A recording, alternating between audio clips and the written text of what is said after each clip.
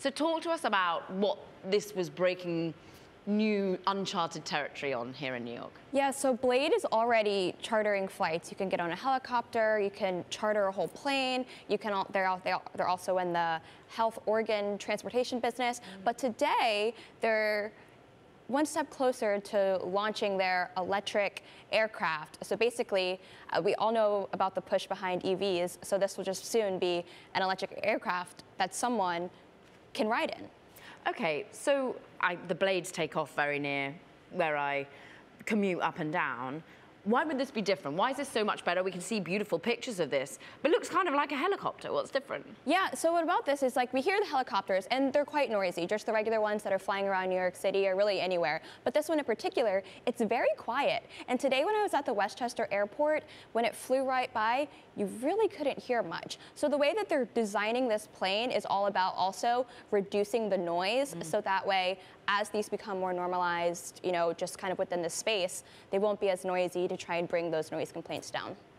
Skylar Woodhouse, your next dispatch for Bloomberg Technology is to report to us live from the air inside one of these, okay? You know, challenge accepted. Yes. For me, what's interesting here is the reality of this. You know, so many players trying to literally, pardon the pun, get these off the ground. How real is this business? When do we see it kind of widespread above Manhattan skylines? Yeah, so it's going to take some time. And, you know, when you look at beta, like, you know, they're in the process right now with the FAA trying to get all of these approvals. It's not just going to appear tomorrow. So it's going to take a couple of years. I think right now beta is saying they're hoping to get some sort of FAA approval by 2024, and Blade has been saying that 2026, their customers could perhaps start riding on these types of aircrafts.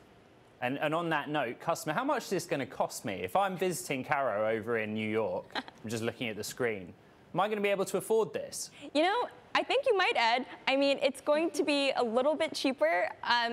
You know, price point, you know, taking one of these private helicopters is not necessarily an easy expense, but given the electric factor, it will reduce cost a little bit. So we'll have to see what the price point becomes when they roll out.